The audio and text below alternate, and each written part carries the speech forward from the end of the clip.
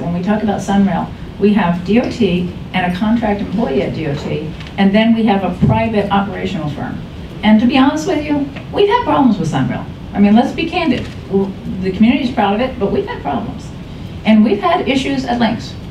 And to me, I see an opportunity for us to bring in somebody who has very strong expertise in running both. I'd like us sometime in the next few months to get to that point. If we don't, we don't. But we'll need to make a decision about who we're hiring for this position. And I think both could stand some improvement, as important as they are to this community.